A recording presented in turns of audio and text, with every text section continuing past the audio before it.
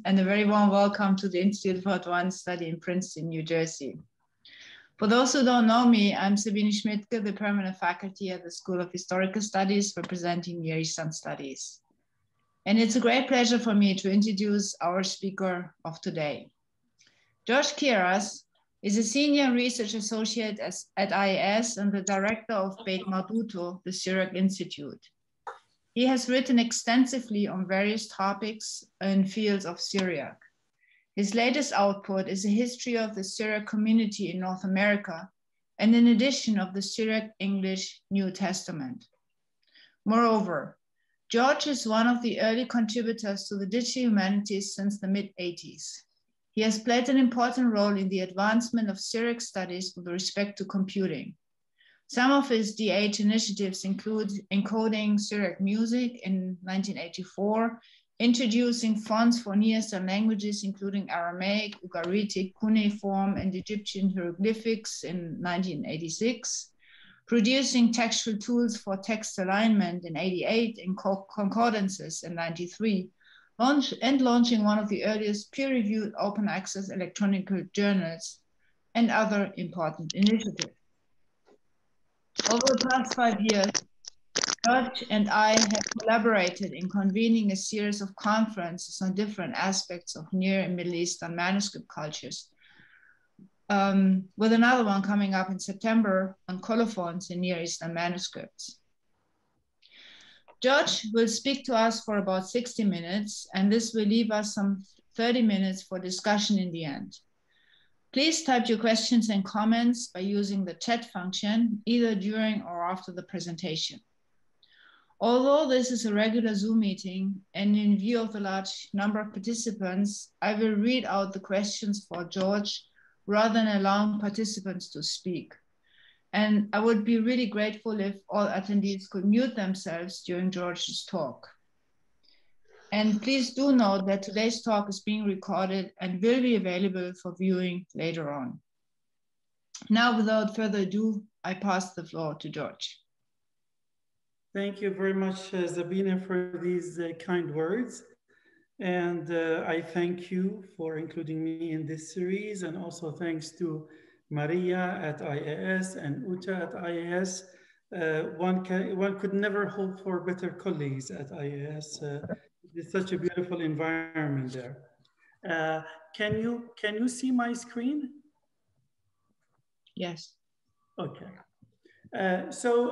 Today we will be talking about the Syriac New Testament, not from an Eastern perspective, in the sense that we're not talking about the manuscripts and the early the textual criticism and the history of the New Testament. We're really talking about it when it arrives in Europe. And that's the title of the book, is about early modern European humanism and the Syriac New Testament. What you see here on the screen is the first printed edition of the Syriac New Testament. And we're going to start with that. And then we will spend probably about half of the talk on that. And then we will talk about what happened after this edition through the following 2 centuries. Now, as far as this particular edition, the first edition of the New Testament, we have 2 conflicting historical accounts behind it. We have the European account, which is also the scholarly tradition, which credits Johann Albrecht Wittgenstein, who was a German humanist and a statesman, with this edition and with editing the text. And in fact, it is known as the Wittgenstein Bible. But there is a less known Eastern story that comes from the Syriac tradition that credits this book or the publication George, yes? 1 second. Could you please again share? Oh. We don't see your screen. I'm sorry. I'm sorry about this. Sure. That's true. I don't think I did share.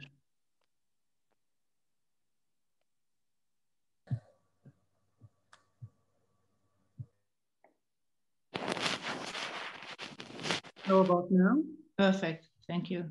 It's coming up. Yes, yes, yes. Let me just try to get the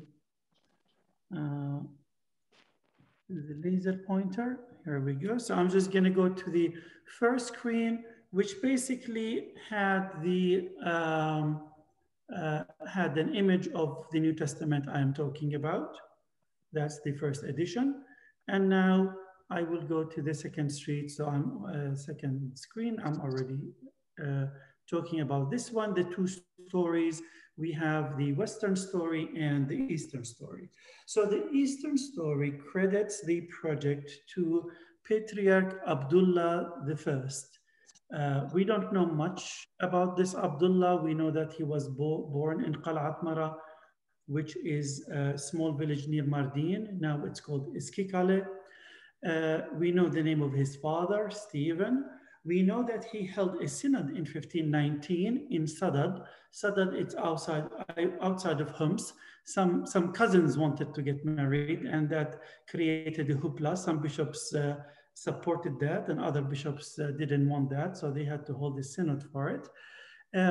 But we know that Abdullah heard of this new printing technology in Europe and thought of printing the New Testament. So printing was prohibited in the Ottoman Empire back in 1483. And of course, there would have been no print type in Syriac in the Ottoman Empire. So he sent off one of his students named Moshe or Moses of Mardin. Moshe is from a village called Sauro, now it's called Savur. And Moshe took two manuscripts and went to Europe. Now, let me just make sure I have, yes, my slides here. So Moshe took these manuscripts and went to Europe. So the Syriac story has Wittgenstein as a facilitator. So usually if it's described in Syriac sources, it's بمعدرونوث with the help of, or if it's in Arabic, بمساعدة Wittgenstein. And Moshe is the editor who edits the text. The Western story is the exact opposite. Wittgenstein is the editor, and Moshe is one of many helpers who help in making the edition. Now we need to understand Moshe's trip to Italy in the context of the geopolitics of the time. You know, the Ottomans are already on the doorsteps of Vienna. That facilitated, you know, the trip. I grew up in the Syriac tradition myself, so when I was young, I was always wondering, how the hell did he go from Mardin all the way to Europe? But if we look at it from the perspective that the Ottomans, you know, were already banging on the doors of Europe, we understand how the trip could become a bit easier. Now, Moshe arrives in Rome in 1549. We know that because he produces a manuscript there. Moshe is a scribe, a skillful scribe. And from the colophon, we know that he is already in Rome during that time. He meets there somebody called Andreas Masseos, who's a Catholic priest. Andreas already knows Arabic, basics of Arabic. Moshe helps him in advancing his Arabic and also teaches him Syriac. Moshe resides in the Ethiopian monastery of San Stefan in Rome. We know this from the colophon of his manuscript, and we know that he studied some Latin there. Now, as for the printing of the New Testament, he didn't have much luck in Rome, although he got a bit of support in the beginning, financial support, but it wasn't sufficient. It seems maybe he had some problems there. He was offered reordination by the Catholic Church, which he refused, claiming that or stating that his ordination is fine. So then he leaves Rome and he goes to Venice. Venice at the time is the Hollywood of printing, basically. So in Venice, he hopes to be able to find somebody to help him to print the book. In Venice, he meets Postel. Postel is a French linguist who already knew Syriac. Postel went to the Middle East on his own, brought a Syriac manuscript with him of the New Testament or maybe the Gospels. So he already kind of was working or hoping also to produce an edition. But in Venice, Moshe was unable to find funding, a problem we suffer from even today. And he had basically to sit in Venice awaiting for an opportunity. So now let's move to the European story, which begins before Moshe arrives in Europe. Wittgenstein meets Teseo Ambrosio. Teseo Ambrosio is the first European, as far as we know, who learned Syriac. He was already an old man, according to Wittgenstein. He calls him the old man. He was in his 60s. Wittgenstein was in his early 20s. And Ambrosio teaches Wittgenstein Syriac. Ambrosio had learned it himself from Maronites a bit earlier, who went to attend the Lateran Council in Europe. So he teaches Wittgenstein Syriac, and according to Wittgenstein, the old man charges him with printing the New Testament in the language hallowed by the lips of Christ. And this is an important phrase that we see it repeated with the early humanists, viewing Syriac as a holy language with some mystic features. And we will talk about that a bit later. Wittgenstein continues to learn Syriac. Other Maronites later on also help him. And there is some evidence that he may have read the Syriac grammar of Barabroyo. Barabroyo is a 13th century polymath who wrote a detailed grammar of Syriac.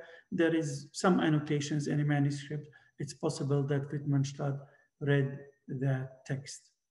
4 years later, Wittgenstein finds a second gospel manuscript. So Teseo gave him a manuscript, basically, of the gospel when he charged him to print the text or to publish the text. Wittgenstein finds a second manuscript in Siena. He copies it and most likely he collates it against the manuscript that he has. Now, this is before Moshe arrived to Europe. Also, Wittgenstein goes to the Hollywood of printing, goes to Venice, try to find somebody willing to take on the project, but there was no success. Wittgenstein becomes a diplomat, a very successful one. He becomes a secretary at the courts of cardinals and princes, and moves up in the world, and ends up in the court of Ferdinand, a prince at the time, but who would later become the emperor. So he has a very successful diplomatic career. Now, back to Moshe being stuck in Venice, trying to figure out a way to print a book. Postel knew about Wittgenstein and his plans. So most likely it is Postel who advised Moshe that if you want to do this, you need to talk to Wittgenstein. But how to talk to Wittgenstein? Wittgenstein is in Germany. The roads are not safe. So how do you get from Venice to Germany? Enter Mary Tudor. When she ascended ascended to the throne in England in 1553, her cousin Paul, Reginald Paul, was in exile, and the Pope sent him back to Mary in order to support her against the Protestants. Paul was at Lago di Garda, not too far from Venice, And somehow Moshe may have heard of this trip, and he applied to join the trip. And he must have had letters of recommendation. Maybe Postel helped him. Maybe he wrote to Maceos, and Maceos helped him. But he managed to hop on Paul's train. But unknown to Moshe and unknown to Paul, Wittgenstein is no longer is in his hometown. Some local war is taking place, and Wittgenstein decides to go to Vienna, and then these two caravans, so to speak, are going against each other. But somehow, according to the writer of the Church Quarterly Review, you see a quote there, by a miracle or by divine providence, I think that's his words, these two caravans meet in Dillingen in Germany. And here there is a nice paragraph describing this from the Church Quarterly Review. Here, therefore, it's probable these two men met, the Syrian priest and the German statesman, bent on a common object, which to the latter had been the hope of his lifetime, and to the former was the discharge of a trust which had sent him out of the heart of Asia into the heart of Europe, across the sea from the east to Italy, across the Alps from Italy to Germany. So now you could imagine how pleased Wittgenstein and Moshe were with each other. And Wittgenstein basically takes Moshe with him to Germany, to Vienna. In Vienna, the project is presented to the prince, who would later become the emperor, and he decides to underwrite the project. So now the project is feasible, and they get Postel from Venice to help out as well. So what we know is that Postel mostly helped in designing the print type based on the handwriting of Moshe. But Postel probably had also a lot of editorial contribution. Later on, he complains that he is not given due credit in Wittgenstein's introduction to the edition. But now you have a collaboration between the three. At some point, Postel has some problems. I think he's accused of leanings toward Protestants or something along those lines, and he has to leave Vienna. So then Wittgenstein and Moshe go on. Now, it's important to look at this timeline. It will help us reconstruct, what happened and maybe who was the lead editor of this work. Now, when did Wittgenstein and Moshe meet? Well, we don't know exactly when they met, but we know that Paul landed in Dover in November 1554. That means the meeting in Germany must have taken place in October, maybe in September, or maybe a bit earlier, but not in the beginning of 54. I don't think Paul was sitting in Germany smoking hookah and spending time there. He probably just wanted to go on and get to his destination. Now, we know from colophons of the book that Matthew was completed in February 14th. Mark was completed in March 21st of 1555. And you could see how rapidly this project is working. It is going on. It's only a matter of months. By August, the whole thing is done. So John is done on May 18th, July 18th for the Pauline epistles, August 14th for Acts. If you do some cross multiplications on word counts, you can postulate that printing must have begun or production must have begun in the first or at most the second week of January of 1555.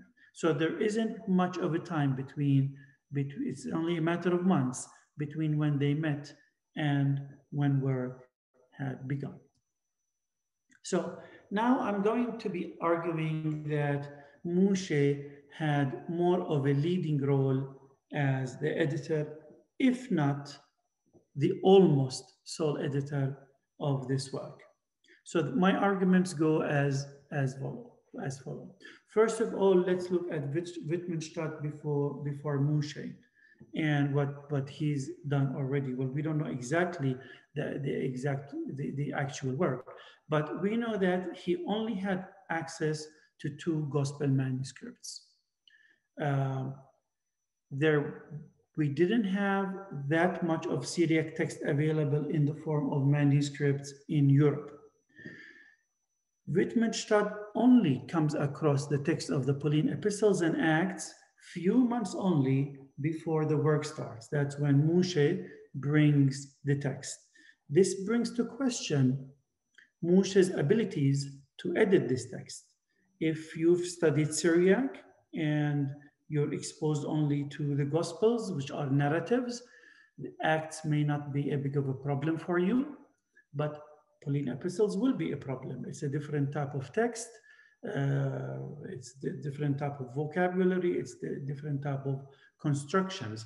Would few months be sufficient for you to be able to do an edition of the text? So that brings that to a question. On the other hand, Moshe is a natural. He grew up with this text and he knows it from the back of his mind.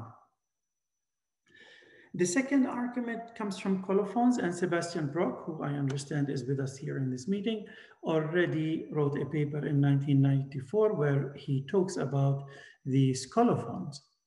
At the end of the Gospels, there is this big colophon or large colophon, and all this yellow area here is about Moshe, where he came from, and it is through him, through his work, Mas'u Youth in Syria, that this work is done, and with the help, here, and with the help of Wittgenstein. And all of these are nice adjectives describing Wittgenstein. But Moshe in this colophon gives himself his name occurs first. And he's giving himself the credit. As Sebastian Brock already noted, it looks like maybe Wittgenstein noticed this and complained. So the colophon after the Pauline epistles is the opposite. It starts with mentioning Wittgenstein, and all of this is about Wittgenstein. Nice adjectives, even mentioning his wife and his children, and here, Barbara.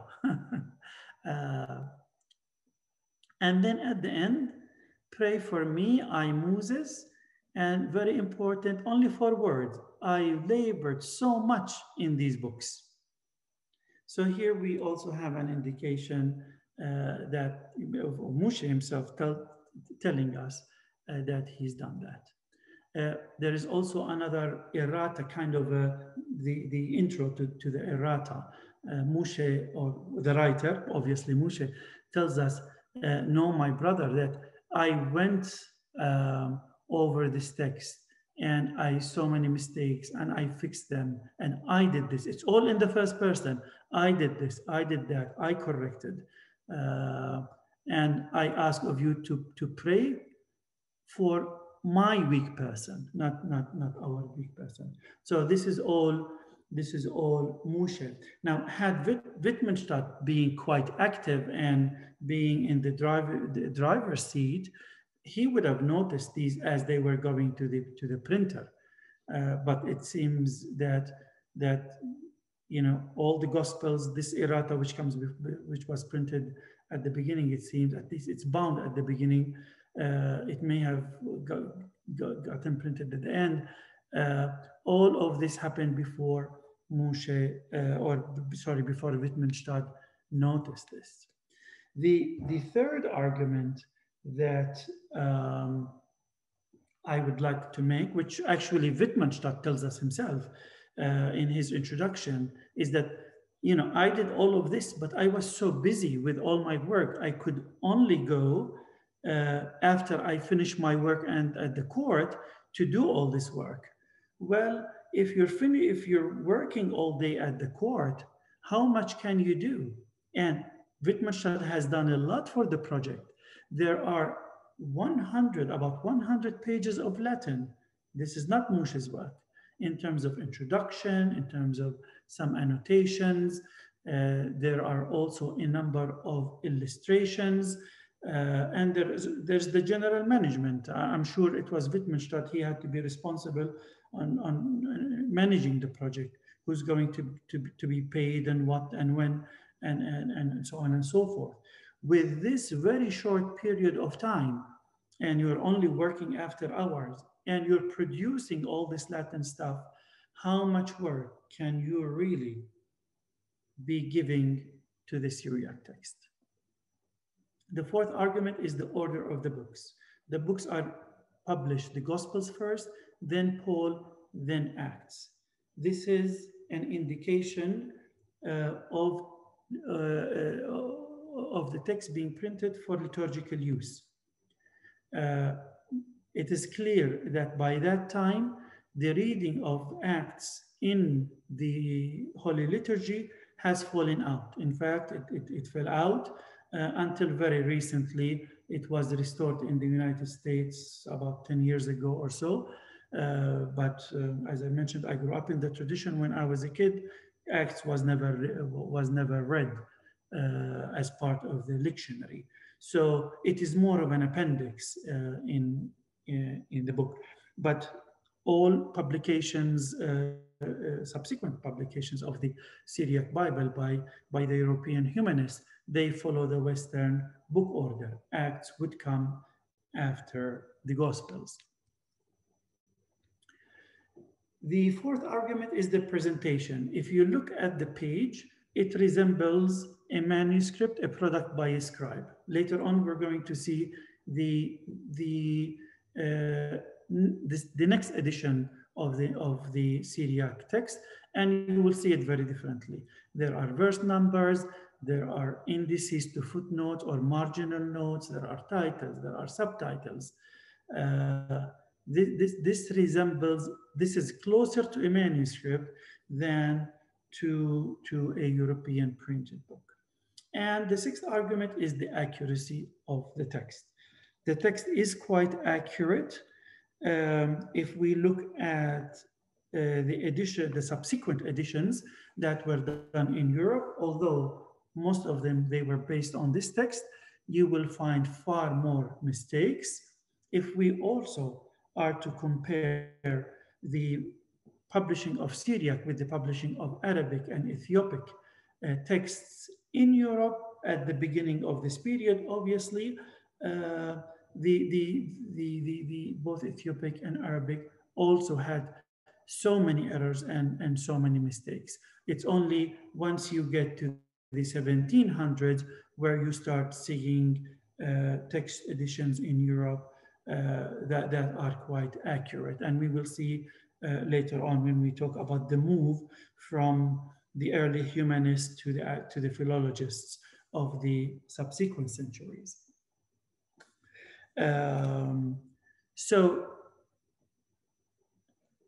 these are the arguments that I'm giving, that most likely Moshe was, if not the sole person responsible, he was the lead in this project. Postel claims also that he's done some work, and he must have, because he worked on the text for a long time, and Postel also complains that nobody is giving me credit for my part of the project. Just on a side note, Wittgenstein also published a prima elementa, kind of a primer for the Syriac language, and sometimes it was bound with the New Testament. Basically, it was the alphabet with Latin transcription, and then some practices of syllables and words, and then there are texts. and the text come with Latin transliteration. And I can't remember if there's translation. I don't think so. I don't have it in front of me. It is also good to point out that the texts, that is the chrestomathy, let's say, not properly chrestomathy, but the texts that are provided as practice most likely are all provided by Moshe, or I would say 100% by Moshe. And this is, if we look at the content of these texts, these are all liturgical. It begins with a qawmo, which consists of the Sanctus, the Qadish, the Trisagion, the Qadishat Aloho, the Lord's Prayer. And very important, the Lord's Prayer follows the liturgical tradition. Forgive us our debts and offenses. You will not find this in the Gospel manuscripts. This is only known from the liturgical tradition. Then there's the Ave Maria, which is also the Mawarbo, which is from the liturgical tradition. The Shuboho, basically a phrase that says praise to the Father, to the Son, and to the Holy Spirit, is from the liturgical tradition. And there is a prayer which is the longest of all of them. It comes to a few pages, Al-Atro. That's the last one on my list. Also a liturgical one. And it would be impossible for anyone outside of the church to know them because they're not written anywhere. I haven't found them, and I'll be interested to know if any manuscript contains them. Usually these are taught orally. Of course, they are published now after the age of printing, but during the manuscript tradition, we don't know of their existence in that form. So they could only come from the head of Moshe. Now, the Wittgenstein Bible was a huge success. The New Testament scholar Eberhard Nessel of the 19th century calls it the best edition to date, obviously the best Syriac edition to date. It was reprinted many times, and we will talk a bit about that later on. How are we doing? We're doing fine with time. And it was mentioned in the King James Bible in the 1611 edition, where it's quoted there. It is in all learned men's libraries. And more importantly, the text in the 1555 edition is the base of all subsequent texts until the 19th century, when we start getting into the business of textual criticism. So what happened basically after the 1555 Bible, and more importantly, why are these European humanists interested in Syriac? There are two monographs by Wilkinson on the topic.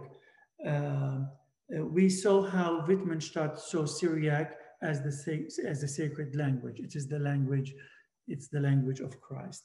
And there is evidence also that the early humanists saw an aura of mysticism around the Syriac alphabet. The letter Olaf, which is this one, the Aleph, it has 1, 2, 3 strokes, denotes the Trinity. The Beth next to Aleph here is the firstborn of the Aleph. It's a Kabbalah type kind of type of a cult, maybe. So that is one of the motivations. Another motivation was the hope that through the Syriac, you could convert Jews and Muslims. They thought that, well, Syriac is so close to Hebrew, you could just give it to a Jewish person and they can read it, and you can easily get converts that way. And the same thing with Arabic. There is, of course, now communication with the Ottoman Empire, and there was hope that maybe through Syriac you could just give it to somebody who reads Arabic and they can just read it, and it's no problem. Now the next edition, in fact, that came out, it came out in 1569, by Emmanuel Tremelius, himself an Italian Jewish person who converted to Christianity. He was the Hebrew professor at Heidelberg. He had access to one more manuscript, so he did some work and some collation. Notice the difference between this and the Wittgenstein Bible. You've got verse numbers, you've got marginal notes, you've got headings, you've got runners, you've got all of this stuff that gives you a different feel than the Wittgenstein Bible. This is all Syriac in the Hebrew script. Sometimes the text was printed in the Hebrew script because of a lack of print type, but sometimes we know that there was Syriac print type in that particular press, but yet it was printed in the Hebrew script. That feeds into the notion of maybe it was done to make the text accessible to Jewish readers. So a possibility. Now, one interesting thing is that Tremelius changed the text, the morphology of the text, to match biblical Aramaic rather than Syriac. Syriac is the only kind of language of the Aramaic family where the imperfect has the prefix na, n, instead of ya. So instead of yaktub, it's naktub. And you could see here all the yuds. The first letter here is a dab because that's a prefix, but then there's a ya after it. Under it here, there's a ya. All of these would be n in the Syriac text. So this is systematic throughout the edition. It is changed into a ya. Also, the text of that Moshe did is partially vocalized with two systems of vocalization. There is a dotting vocalization and there is symbols. The symbols are borrowed from Greek. The symbols are usually a feature of West Syriac. Only West Syriac uses the symbols, but the dotting system is the kind of the shared system both in East and West. So it's a hybrid system in Moshe's text, but partially vocalized. Nobody fully vocalizes because people basically know how to read. This text is fully vocalized. And whenever, if you compare this text with Moshe, whenever Moshe gives vocalization, it is accurate here. But in places where it's partially vocalized with Moshe, there are no vowels, there are quite a good number of mistakes in Tremelius's text. And that takes us back, to the argument of accuracy. Also, Tremelius is the first to start adding to the text. The Peshitta Syriac New Testament does not correspond completely to the Greek New Testament. So in 1 John 5:7, the comma Johannium is not there. So Tremelius translates this portion from Latin, from the Vulgate, and puts it in Syriac. Next, Syriac appears in the Antwerp polyglot, also called the King's Bible, the king being Philip II of Spain. Syriac is in volume 5 in the Syriac script here, and you can see it, partially vocalized. And the editor is called Guy, a French pupil of Postel.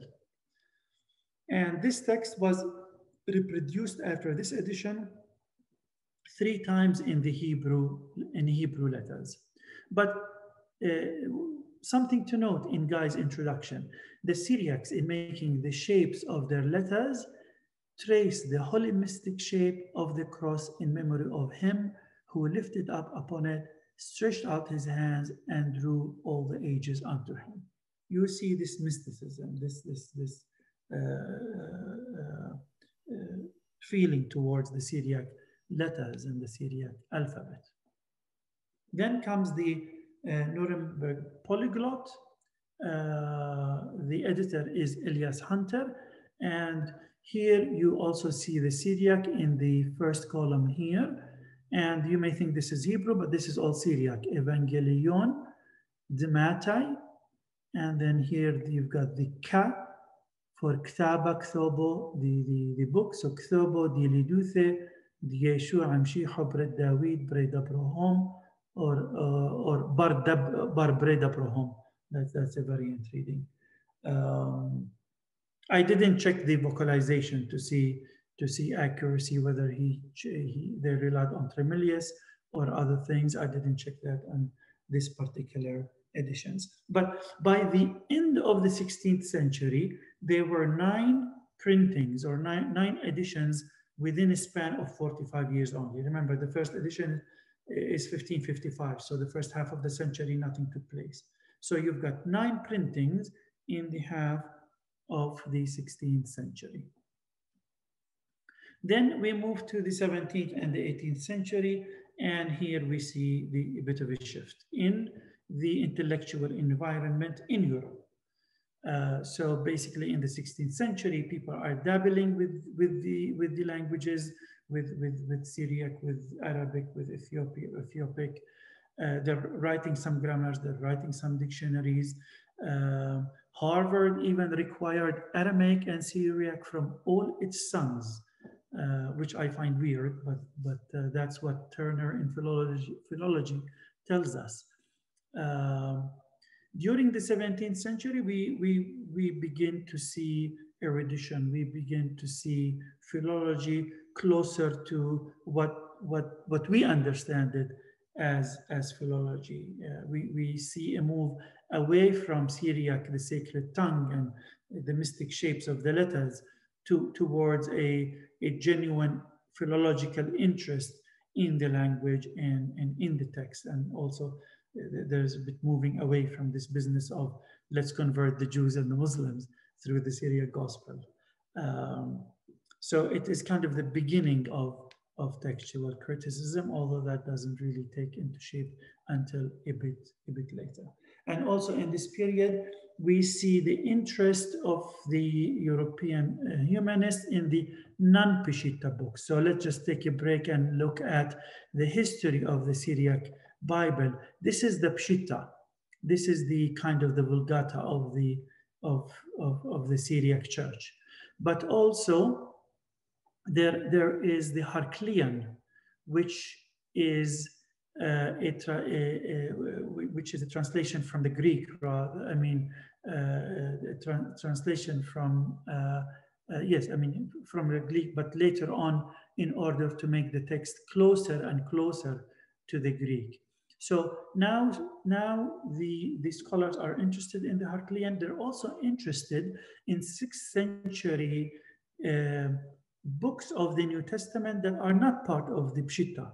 Revelation is not part of the Peshitta. In fact, the 1550 Bible does not have Revelation. It does not have the minor general epistles, 2 Peter, 2 and 3 John, Jude. They don't exist in the Peshitta. So they were never published. And Wittgenstein inquired about them. He said, Moshe, why are these books not here? Moshe assured him, we have them in the Middle East. They're just not with me. Because he brought a Peshitta manuscript, he didn't bring these other manuscripts that would have these texts from the Heraclean and other 6th century translations. So now the philologists are interested in that. In 1612, there is a mention of them, not the text, but a mention of them in Latin, that they do exist in Syriac. In 1627, we have the first edition of Revelation based on the Heraclean on here, because it doesn't exist in the Peshitta. And then 1630, we have the first edition of the minor epistles. And then Syriac appears in both the Paris Polyglot and in the London Polyglot. And now you have not only the Peshitta, but you have also these other texts that you can include. In 1664, Gutenberg publishes for the very first time the entire New Testament. This in the sense of it includes Revelation and the minor epistles. Also the story of the adulterous woman, that's also not part of the Peshitta. So all of this work is the work of the European humanists. In 1703, apart from, let me go back, apart from the Paris polyglot, As-Simani, who is a Maronite, is involved in the editorial work of the text. Now to 1703, we have an edition made for the Easterners. Basically, it's made for the Maronites. It is a bilingual liturgical lectionary, although the text is according to the canonical books. But clearly it has all the liturgical readings, so it's meant for liturgical use. It's in two columns, one in Syriac, one in Gershuni, Arabic in the Syriac alphabet, and the editor is Merhej Makhlouf, who is from Lebanon. There is partial vocalization there also, but now we have the beginning of a new tradition. This is the very first time where there is an exclusive use of the symbol vowels, the so-called Greek vowels, not the dotted vowels, not a single dotted vowel. And today you look at all the New Testament editions and you see them all in these types of symbol vowels, fully vocalized. You will not find that in manuscripts. That's not really the early Syriac tradition. It is from this 1703 edition that we begin to see this business of let's vocalize only with the Greek vowels, and later on, it is only later on that we get full vocalization, much later on. In 1703, we have critical edition in quotes, semi-critical edition by Schaf. It's an important one for the history of printing. It is the first known book to be printed using cliché. You have a picture here. Usually they used to set the letters one letter after the next, and then press the paper against it, and that's it. The book is printed. If 2 years later you wanted to print the book, you go back and you typeset every single page. So if you look at two editions of books, they will never be exactly the same. And somebody came up with the idea, okay, once I put all the letters next to each other, let me make a mold of the whole page. So they made a mold of the whole page, and then you could take this mold, because now it's a negative, right? I mean, well, the letters are negative, now it's a positive, you could read it. Now you need a negative to print on. So from this mold, they would create one metal plate of the entire page, and they would press the paper against that. The advantage is that this metal plate can survive for centuries. So 50 years later, you want to print the book again, you don't have to typeset again, unless there is a typo that you want to fix, and then you have a bit of a problem. You have to typeset the whole page. So you could just use these cliches, and you can, in fact, sell them. They get sold from one printer to the next. So back to the New Testament from printing. In 1767, we have another Eastern project, the Chaldeans, and the Chaldeans are an offshoot of the Church of the East. They're the Catholic counterpart of the Church of the East. We also have a bilingual lectionary, but this is the first time where the text is in East Syriac. And the appearance of West Syriac initially by Moshe and by the Maronites, that's what kind of made the Certo script the de facto script in scholarship until many centuries later. It is only with the publication of two major series, the CSCO and then the Patriologia Orientalis, and then again in the middle of the Patriologia Orientalis, we see a shift to Estrangula, which is the oldest of the script that none of the communities, neither the East nor the West Syriac communities, use it for main texts. They only use it for headers and for decorations. And that's why most of our grammars and most of our lexica are all in the Certo script. It's because of this history.